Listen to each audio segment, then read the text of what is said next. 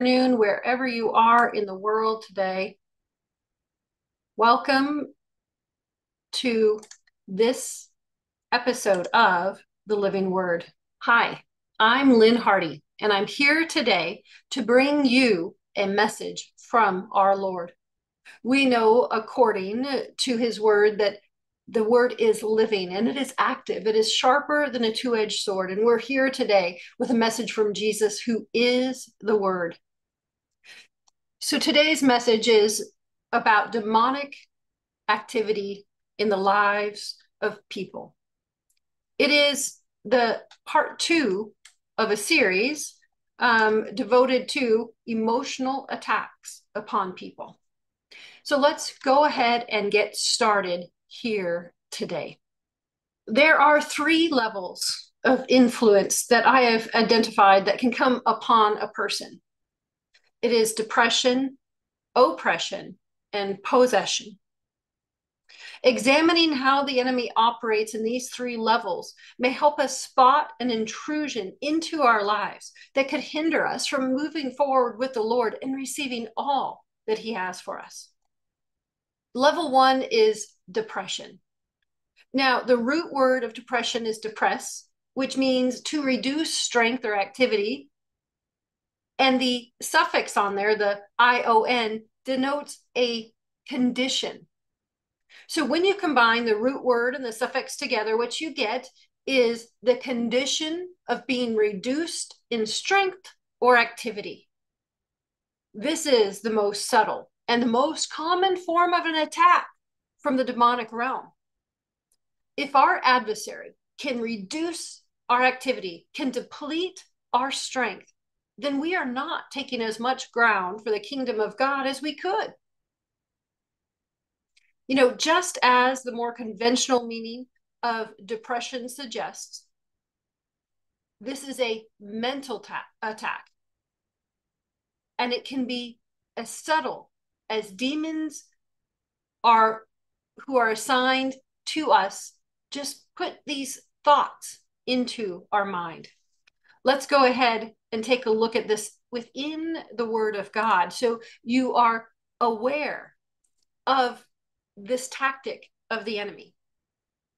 In Hebrews 1:14, the Amplified Classic Version, it says this: "Are not the angels all ministering spirits, all servants sent out in the service of God's for the assistance of those who inherit salvation?" So the Word of God tells us that each one of us have angels sent to help us from God. Satan is a fallen angel, and one of the most powerful. He was an archangel, and he is an imitator of God. But he, unlike God, is neither omnipotent or omnipresent. That means he can't do everything. He's not all powerful. Neither is he all knowing. He can't be at more than one place at a time. So he's limited. So just like God has a network of his angels who can communicate with him and he knows everything that are assigned, so does Satan. He has this network of little demons doing his work. So the old concept of a devil on one shoulder and an angel on the other isn't far from the truth. You see, Satan assigns one of his demons, or sometimes more than one, to each person. The sole job of these little imps is to follow you around and prevent you from reaching your full potential with God. Now, these are very low-level imps. They don't have a ton of power. All they can do really is interject thoughts into your mind, try and trip you up, and get you veered off the path up to your destiny. Thus giving, but every time they succeed, every time you listen to them, they get more and more power in your life. Let's look at that in the Word of God. 2 Corinthians 10 verses 5. We are taking every thought and purpose captive to the obedience of Christ. You see, this is what it says that we are to do. We have to take every thought captive. Now, we are inherently sinful. We are born in sin. We have a sinful nature. So there are some thoughts that just come because, well, we're not perfect. Our thought life is not perfect. However, there are other thoughts that are actually an attack from the enemy. Both type of thoughts need to be taken captive, and we can either renounce it or dismiss it, just push it away. There are many that argue that attempting to control our thoughts is futile. I like what the German theologian Martin Luther said. He said, "You cannot keep birds from flying over your head, but you can keep them from building a nest in your hair." That is a perfect metaphor for thoughts. If a thought flies into your head, that's one thing. But it's what happens when it gets there. Does it build a nest? Do we continue to dwell on it? Do we give the destructive or sinful thoughts a place? When these wrong thoughts are acknowledged and even accepted by speaking them out loud or acting upon them, then that demon assigned to us gains ground. He begins building that nest in our mind. Here's what the Bible says about obeying sin, coming into agreement with it. Romans 6:16-22.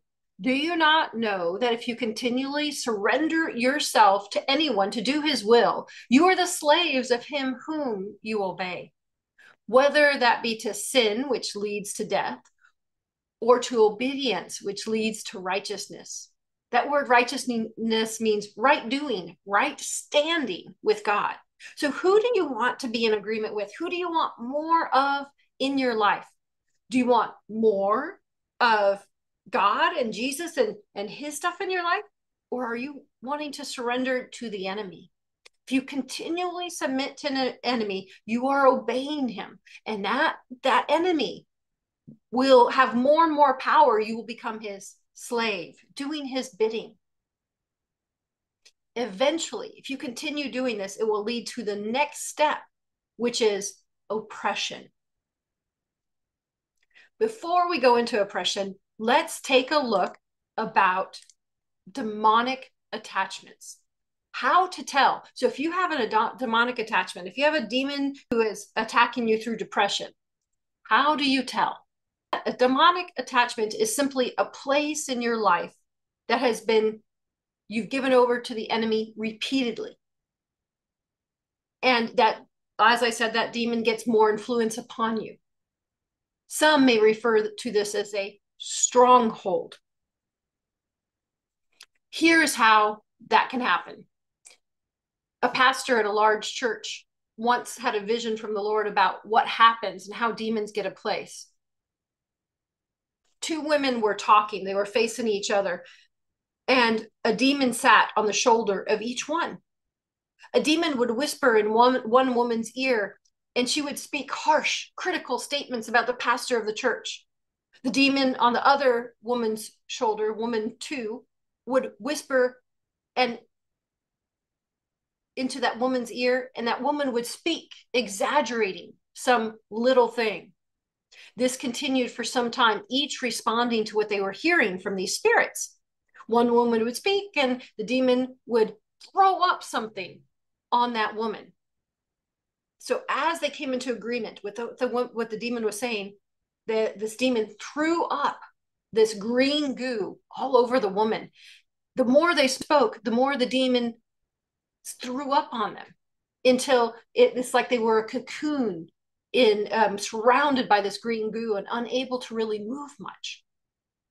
You see, the sin here, the women were committing, was gossip. And the consequences of the repeated sin was that the demons were gaining influence over them, just as Paul stated to those in Rome. Romans 6:16. Do you not know that when you continually offer yourselves to someone to do his will, you are slaves of him that you obey? Jesus paid the price for our sin. So it doesn't send us to hell, but it can give the enemy power over us in this life. We may become his slave if we repeatedly and continually sin. In prayer sessions, I have seen cement blocks attached to people, or chains or webs, many other things holding God's people in place. under slavery, under bondage. Only by turning from the sin, allowing the demon access, and accepting the payment of the blood of Jesus for it, can we truly be set free. The result of this freedom can be healing. It can be physical, emotional, or even financial. And always you'll receive more peace from God, that shalom that Jesus talks about, that only He can give you. Now, each person's life is unique. An attachment, this first level of depression, can look as different in our lives as we look different from each other. Often there is something that we know that we shouldn't be doing that is a sin, but we just can't stop doing it. It can be drinking, smoking, sleeping around, gossiping, 100 little things. But it's the Holy Spirit who reveals what the enemy is using in your life. Now, if you are not yet hearing from the Holy Spirit who will reveal the enemy and give you nudges and hints of where you're going wrong, then I hope you will begin learning at the online Christian church and come and talk with us about it. That is what the Lord has had us do, is put free classes online so you can understand God's ways and allow you to come and talk with us and even receive intercession so the Holy Spirit can help you identify where these intrusions are in your life. Our Heavenly Father designed you for a perfect destiny. He designed you to be in relationship with Him, to have more of Him in your life. He calls you son and daughter. If you need help getting there with God, if you need help receiving more of Him from Him, that is why He sent us. Your life will feel complete as never before when you are walking close with your Heavenly Father through Jesus as your Lord. Now that second level, now we can go on to the second level, which is oppression. So once you are operating like those two women with a demon for a long time and they have cemented themselves into your life, then that sin can lead to oppression. The definition of oppression is continued, unjust, or cruel treatment or control. This is where demonic assaults begin affecting your body. Many people who've had a gift of seeing in the spirit realm have described what they see as black masses attached to people's body, like a fungus or a growth affecting different areas. These demons are similar to leeches. They can attach themselves to you and they will feed off the authority you have given them by continuing in sin. Again, oppression is one of these things that can show up in so many ways, more ways than I can list here. The Bible doesn't record every way it can show up, but it does say this about oppression. Let's look at Acts 10, verses 38. This is the Amplified Classic Version. God anointed Jesus of Nazareth with the Holy Spirit and with great power, and He went around doing good and healing all who are oppressed by the devil, because God was with Him. This clearly shows that as a result of oppression, the result of oppression can be a physical condition that needs healing, because healing occurred in connection with removing the oppression. So we see that being oppressed by the devil may put you in need of healing. And it shows that Satan can be the cause of some physical ailments. Can mere thoughts lead to physical infirmities? Recent studies about the way our brain works show that when you think about any topic, and if you do it repeatedly, it forms a physical neural pathway in your brain that are easily accessed. The more you think about something, the quicker your brain is to access that route for thought. It's like it builds a highway with every time you think about something, a little highway inside your mind. The more days you think about the same topic, the bigger that highway gets. The Bible actually supports this. It talks about it this way.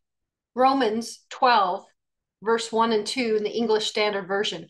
I appeal to you, therefore, brothers, by the mercies of God, to present your bodies as living sacrifices, holy and acceptable to God, which is your spiritual worship. Do not be conformed to this world, but be transformed by the renewal of your mind, that by testing you may discern what is the will of God, what is good and acceptable and perfect. Presenting our bodies means to keep sin out of our lives. And if the world says it's okay, it doesn't mean it's okay. It's what God says is okay. Keep the world and the world's sin out of our physical bodies. Our brains need a constant dose of goodness and truth, that we're to renew our minds, to think on that which is good. That is the word of God. Putting the right word in your heart and mind can lead to a transformation. It will help us to quickly understand what is from God and what isn't. The Bible specifically encourages us to focus on one type of material. Philippians 4:8, the Amplified Classic Version.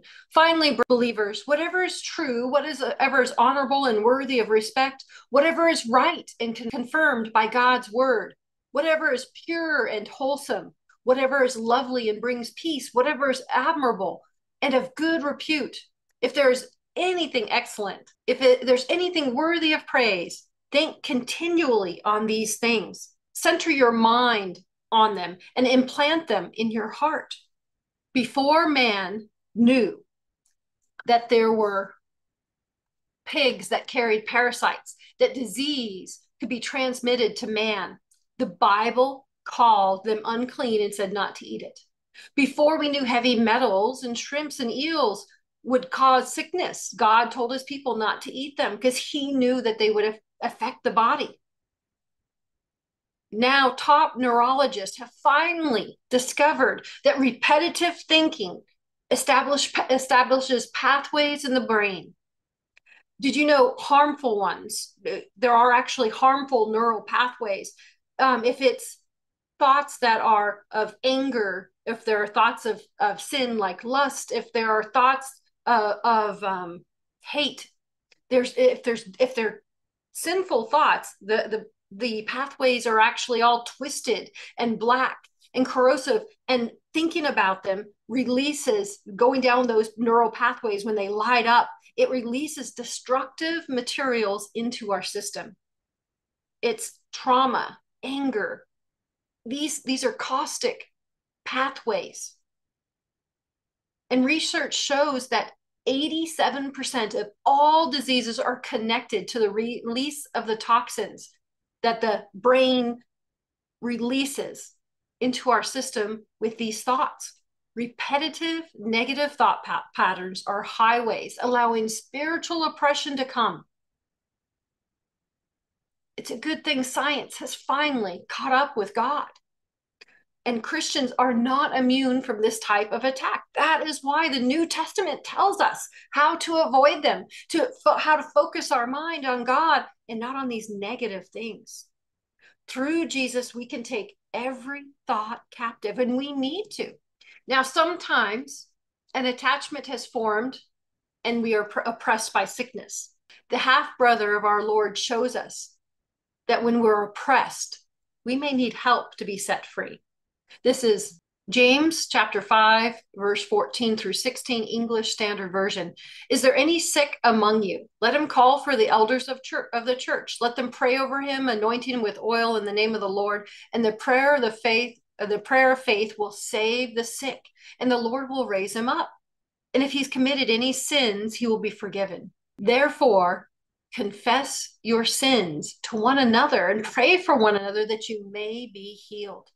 The prayer of a righteous man has great power in its working.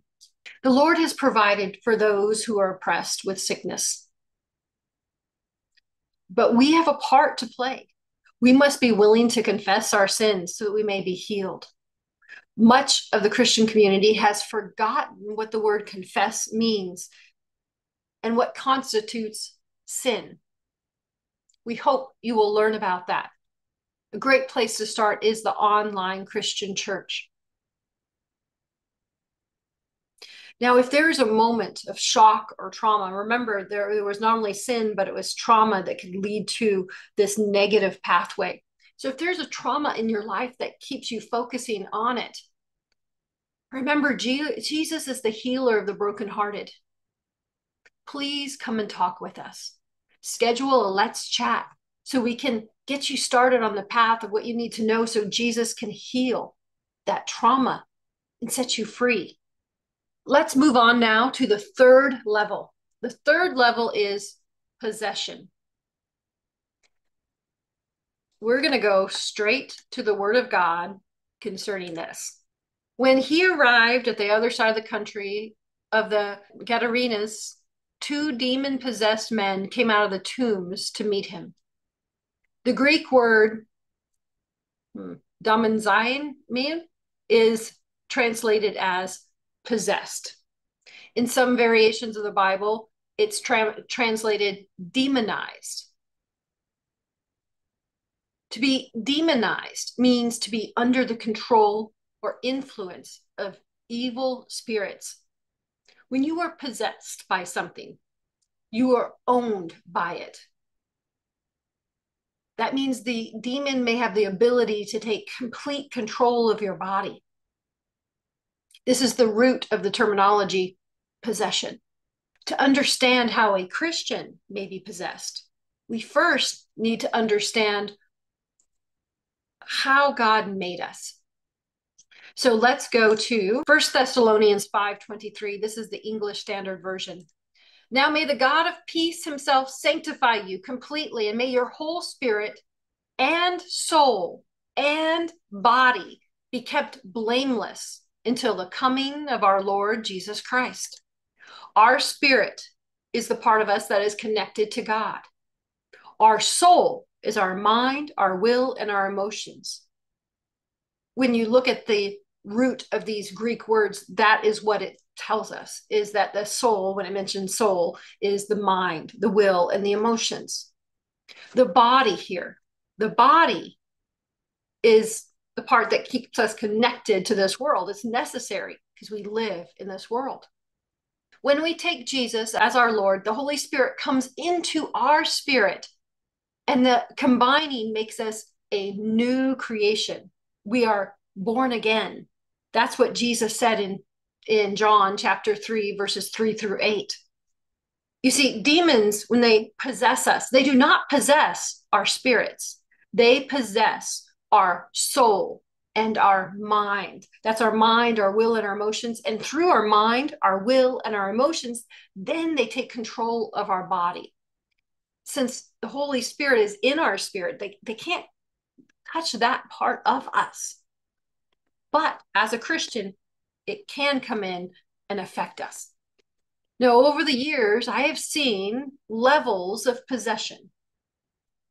Some survivors of possession have described it as being able to see, but unable to control so much as blinking their eye. For others, it's a brief loss of control. Some have a memory of it, some don't. Possession can occur in many different ways. But a few of the most common are this: accidental invitation, rape, and rituals and traditions.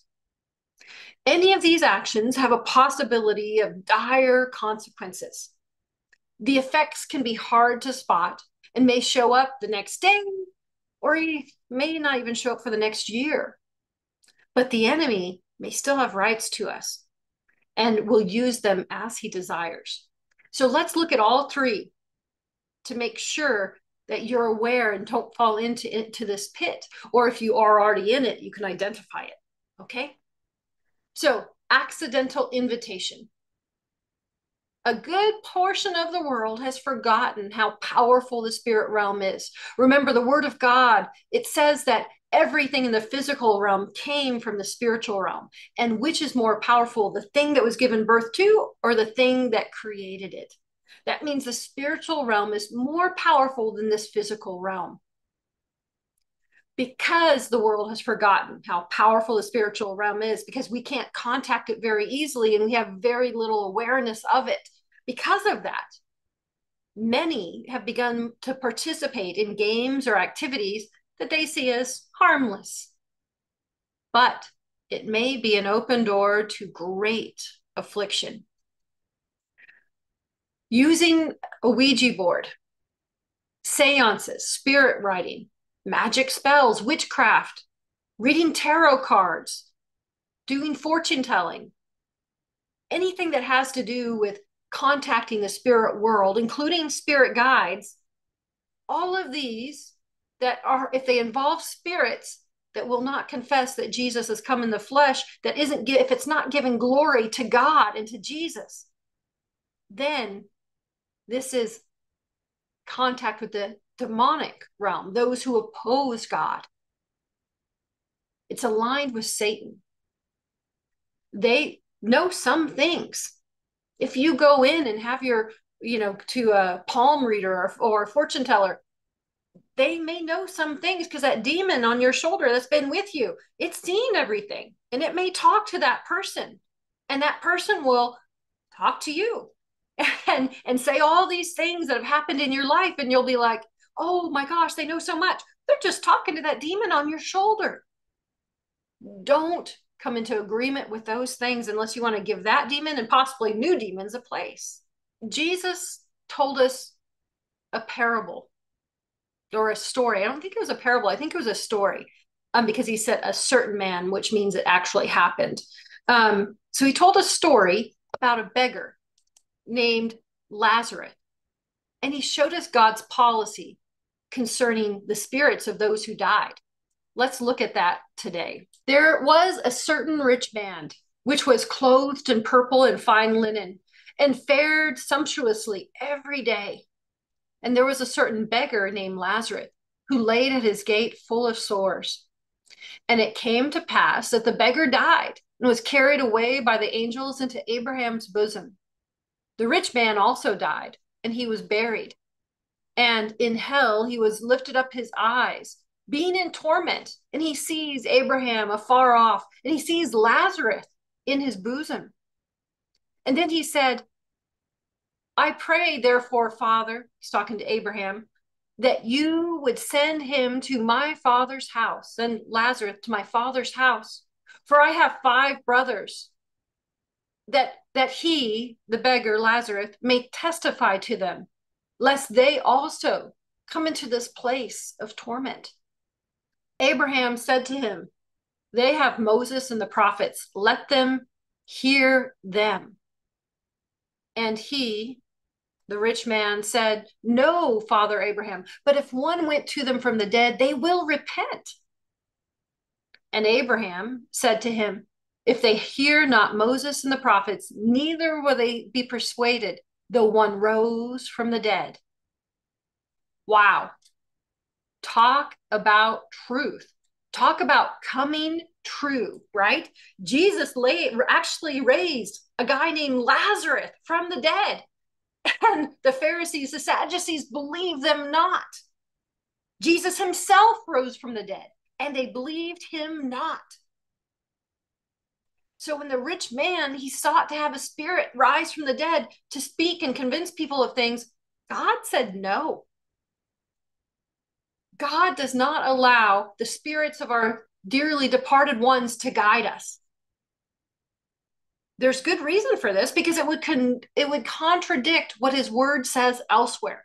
So let's go to that today. Here is Leviticus 20, verse 6, and this is the King James Version.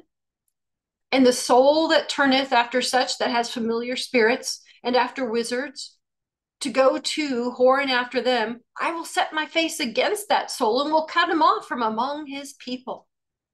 There is a stiff penalty for associating with spirits who are not from God. It says familiar spirits, spirits that are familiar to us. This if we do this, God turns his face from us. This means we will lose God's favor. He will not hear us. His presence will not be with us.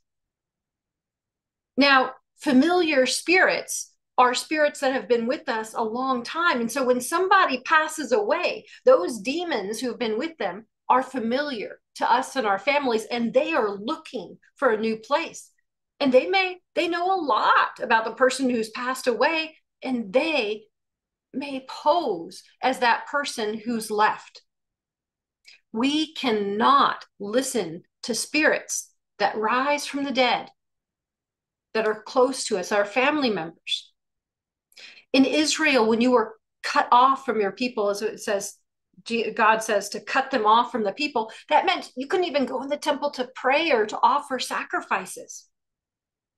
You were rejected from God's people. This means your prayers will be hindered. You will be in danger of losing your salvation. Don't listen to any spirit that approaches you, that looks like someone who's left. Remember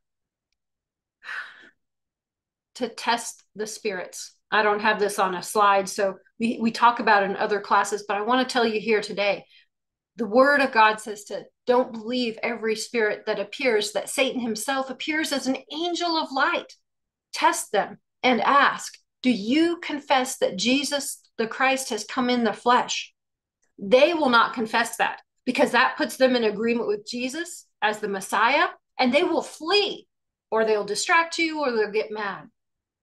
Even if Jesus appears to you, you ask him that question, he will rejoice. God himself will rejoice because you're doing what he said.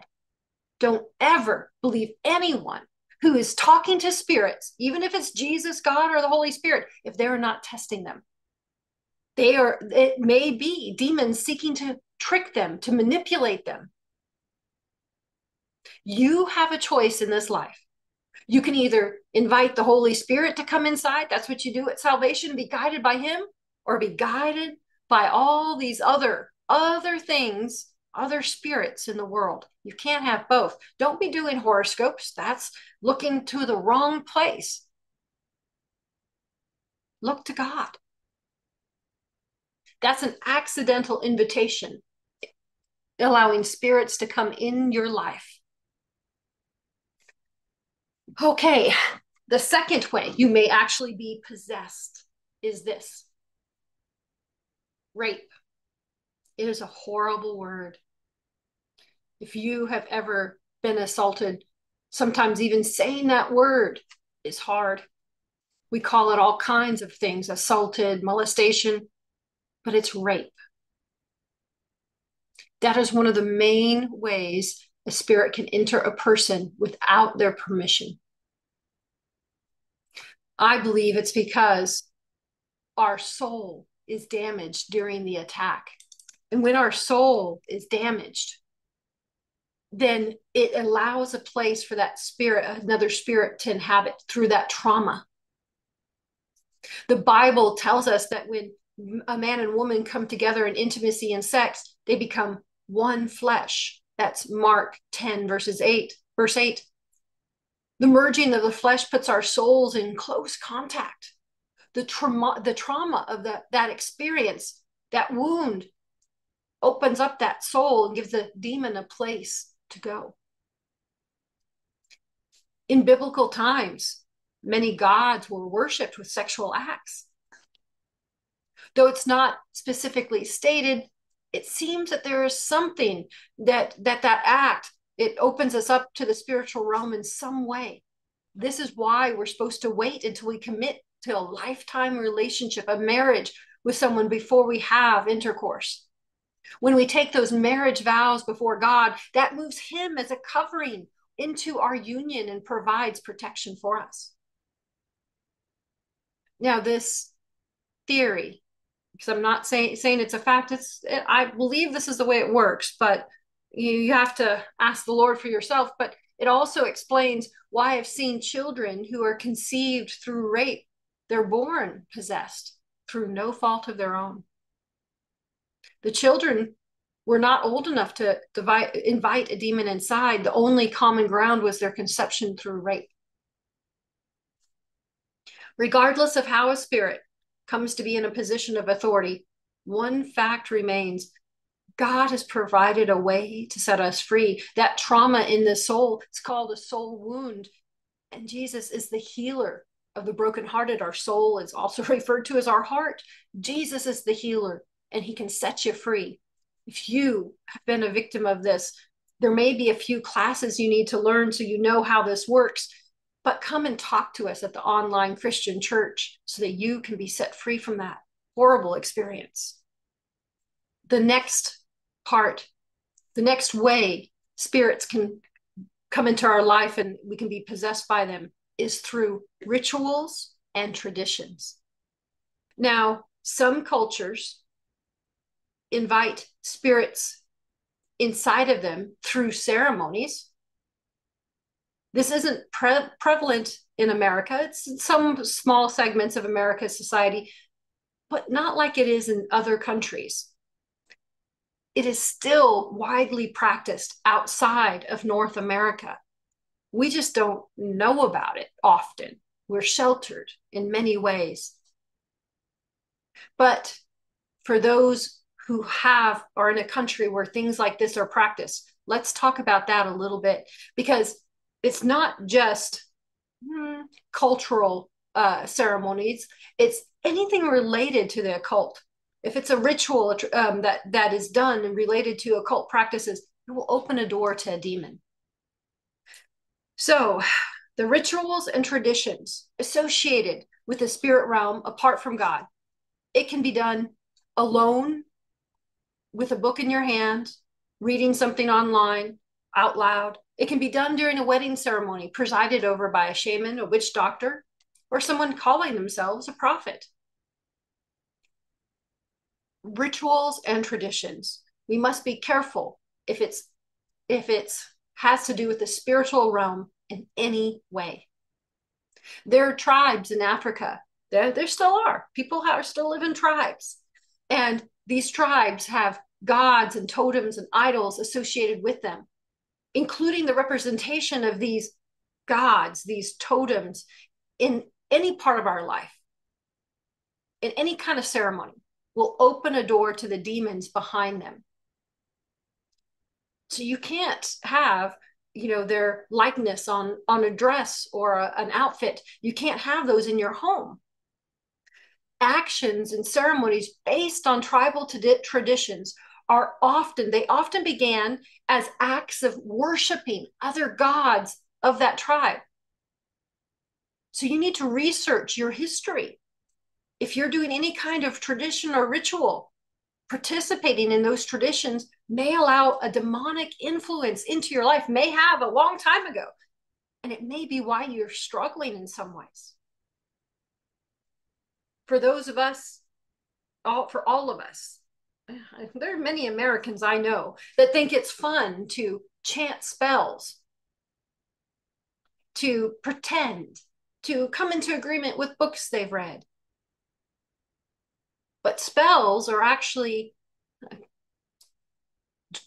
especially ones that are derived from other languages and other traditions, these chants are ways to instruct the spiritual realm, and demons will do these actions. And so doing these spells may open a door to a demon coming into your life. Although books like Harry Potter make it seem acceptable to have witches and spells, the spells in those books were derived from real witchcraft ceremonies. Don't be pretending. The demons don't care if you're pretending and make-believing. They'll still take advantage because you've spoken the words, activating them in your life. And especially if you're asking for any kind of influence upon your body, you're just asking to be possessed. Don't do that. There are still ceremonies being practiced where family lines are being dedicated to other spirits, to other gods. In many nations, entire children and entire family lines are under oppression because of these ceremonies. When animal blood, sometimes even human blood, it might not be a life that is done, but if it's animal blood that is spilled, or if it's human blood cutting yourself in some way, this will create a place that the blood cries out from, and it doesn't go away. It creates a stronger bond for these demons. You'll need to confess it to remove it. You'll need to understand that something has happened, because this blood will cry out for the future generations. This can be done inside or outside of occult practices. And then when those later generations, this might have been done 4 generations ago. Think about that. 4 generations. That's your great, great, great grandmother or father. And then later on, those they become Christians, but if they haven't taken care of those things, they haven't taken care of those ceremonies, and especially any blood stuff that has gone on, well, these demons will still have a place to hinder you. And there is something that has to be done to break this. We can see that in Acts. Let's go and look at that now, because we want to see it within the Word of God. Here's Acts 19, verses 18 through 19. Also, many of those who are now believers, they came confessing, divulging their practices. And a number of those who had practiced magic arts brought their books together and burned them in sight of all. And they counted the value of them, and they found it came to 50 gold pieces. When you find out that your family line has been doing stuff, if you have accidentally been involved in it, perhaps you've been reading from books and thinking it was harmless and contacting the spiritual realm, there are actions that are expected of you. You can't just give them away or sell these items. You need to destroy them. This is what God expects of you. Don't pass the items on to others who may then fall into enemy hands. No, destroy them. That is what God expects of us. We need to examine our life, because possessions, being possessed by demons, it's actually more common and harder to spot sometimes than you would think. The easy way to spot it is for those who are that when the demon takes control of their body, and they're not able to control it. Well, they definitely know something's wrong. Those people know that they are possessed. However, there's a whole other category of possession. Sometimes it's merely an uncontrollable emotional response. Remember, it takes place in your mind, your will, and your emotions. So it can be a response such as anger. It can be a persistent struggle with an internal sin such as pride. That could mean that there was a demon that came inside at some point because of actions you took. And we need to identify those actions. First, we need to identify and know that there's a possession issue, so we can ask the Lord where it began. Identifying this and depression or oppression from the enemy can be a bit difficult on our own. But praise God, we have a counselor, the Holy Spirit, who will help us. He will help us identify things and get clear one step at a time if we're willing. So let's talk about that next. I don't want to leave you here. I actually had only this part done this morning, but then the Lord said no. He said, show them how to remove the demonic activity from their lives. So that's what I'm going to do. We're going to continue. One of the ways demonic activity can come in is, as we've mentioned, is a curse. How a curse comes into our life, what it means, and all this kind of stuff. We talk about that in another class. It's called Identifying the Enemy. That's a whole class. So let's just say that if you are afflicted by a demon, the cause may be a curse. God is a big and mighty God. He can do all things. So I am not going to limit him today in any way because I know he has many ways to free his people from things from the enemy, some of which may be called a curse. But what I do know is that there's two categories, two types of removals that can be done in a dozen different ways. So let's look at those two types and look at it in the Word of God. The first type is that sometimes relief from demonic activity, whether it's depression, oppression, or possession, can happen instantly. In a moment, the demon's gone and we're free and we're healed. That sounds pretty good, right? And that can happen. So let's look at it in the Word of God. Here is Matthew chapter 10, verses 7 and 8. This is Jesus saying, and as you go, he's instructing his disciples when he's sending them out. And as you go, preach, saying, the kingdom of heaven is at hand. Cure the sick, raise the dead, cleanse the lepers, drive out demons. Freely without pay you have received, freely without charge give. This is one type of a way that God can free us. If people have never heard the gospel, the good news about God's Son who came to set them free, then the Lord may empower you. It's the job of an evangelist to spread that initial word that God has sent his Son and he's here to set you free. Well, you can't expect people who want to be set free to learn. First, you have to pray, and with the Lord's telling you to pray, and he will empower you to set them free so they know that God is more powerful than that enemy, that Jesus is king over heaven and earth. After that, they can learn about God. If they don't know anything about God, then they are not expected to do anything. It's up to you. It's your faith because God has told you to do that. He's empowered you to do that. And that is one way that demons can be removed from people. Here is another way. We are going to look at this in the Word of God. James 5:16, Amplified Classic Version. Confess to one another, therefore, your faults, your slips, your false steps, your offenses, your sins. And pray also for one another, that you may be healed and restored to a spiritual tone of mind and heart. The earnest, heartfelt, continued prayer of a righteous man makes tremendous, powerful, available. It's dynamic and it's working. In 1 Corinthians 11:30-32, the American King James, it says, for this cause many are weak and sickly among you, and many sleep. For if we were to judge ourselves, we would not be judged. But when we are judged, we are chastened by the Lord, that we should not be condemned with the world. These are two scriptures that show that once we are Christians, there's something that is expected of us.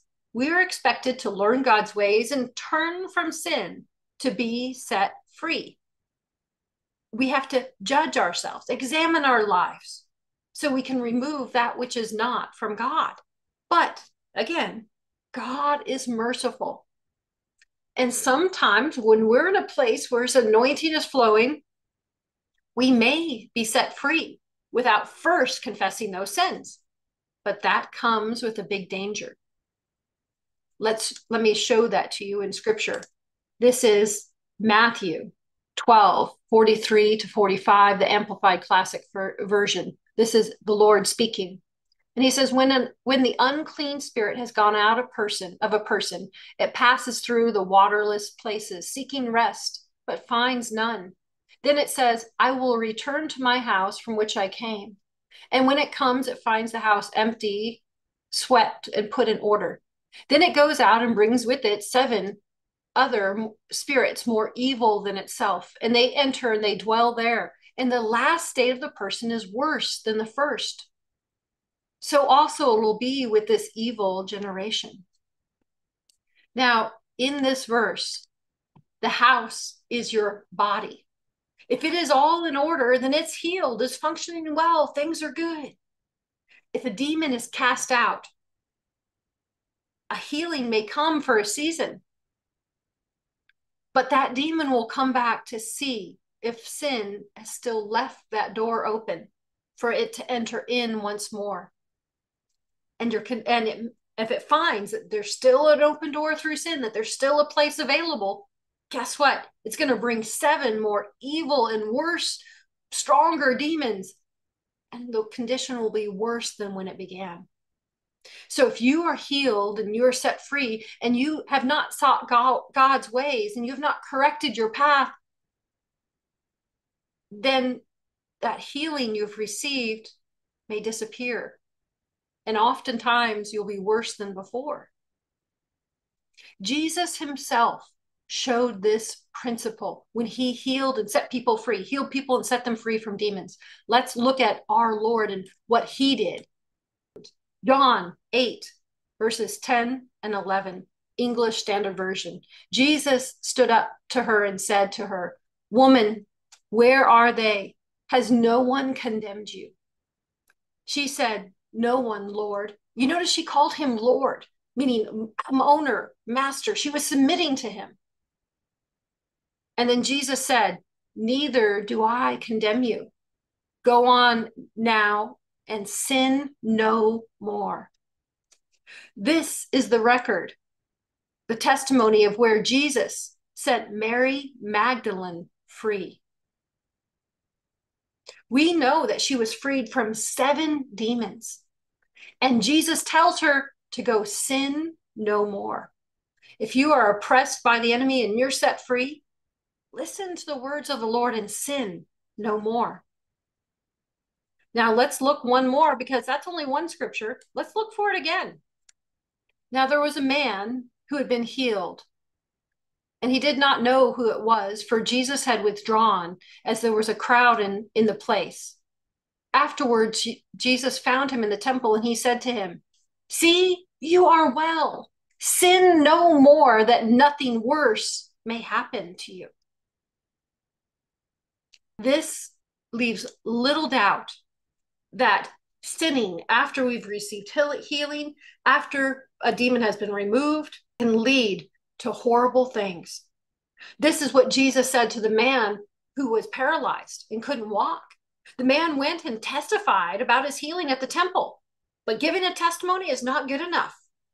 We see that Jesus's instructions are sin no more. If you don't know God's ways, how can you stop sinning? You better be willing to learn when you receive that healing. Have you seen shows where people are testifying about the amazing healings that have been coming out of wheelchairs? Well, a reporter researched those who had been healed in the tent crusades long ago, back I think in the 70s or 80s. And it was like 5 years after those crusades had ended. And the reporter had the list of the people who had been healed, and he went around to them. And he found that 95% of people who had left their wheelchairs there at the front of the altar, they had gotten new wheelchairs. They were in the same or worse condition. We have forgotten to tell people, go and sin no more. Praise God that he has sent his Spirit to guide us, to teach us. If you will seek him, if you will seek to learn his ways, they will not come back upon you. If we want to remain healed, we must be willing to draw close to God. One final note. What is the difference between demonic activity and that which would be in a trial or a test? What is the difference between the two? How do we know if this is just a test or a trial, or if we really have an open door? Well, the Bible speaks of crowns given for work completed here on earth. That's 2 Timothy 4:8, 1 Corinthians 9:25, James chapter 1, verse 12, 1 Peter 5, verses 2 through 4. And we know that there are treasures stored up for us in heaven for what's done. That's Matthew 6, 19 through 20. That was Jesus himself talked about it. But at the same time, the Bible also speaks about trials and tests that are given that we must pass or fail. So we have rewards here for actions here on earth. We see those rewards are stored up in heaven, but they're because of trials and tests. So what is the difference between a trial and a test and an attack because of an open door to a demon? I have observed the following: trials and tests repeat until you come through them without sinning. You've done something wrong. There's always an opportunity to do something right or to do something wrong when it's a trial or test. In a test, you're being tested to see if you will hold to God's ways. An attack seems more random.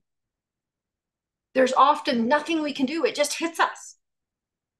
There's not an opportunity to sin. So a trial and a test is an opportunity not to sin. And an attack comes because we have already sinned. There's no opportunity for our behavior to go one way or the other. If you aren't sure if you're suffering from an attack or a test, I encourage you to go through all the classes at the online Christian church. They will help you discern what is from what the Holy Spirit is telling you. It'll help you show you God's ways, and the Holy Spirit will reveal open doors. And so then you can see if there was a test that you failed or not. Mature Christians are available for free tutoring. All the courses are free, the tutoring is free, and they'll discuss the material with you so that you can understand it and apply it to your life. And then, of course, we are always there to chat with you as well and help you along your way and give you directions and intercession prayer. That is what the Lord has had for me to bring to you today. It is just about his will. He is here for you. Jesus wants you to be free. He paid the price for you to be free from demonic activity. But are you willing? Are you willing to seek him? Are you willing to do things his way? If you're willing, then you can be set free. I hope this helps you understand a little bit more about God's kingdom and the fact that he has an enemy. That enemy is looking for a place in your life.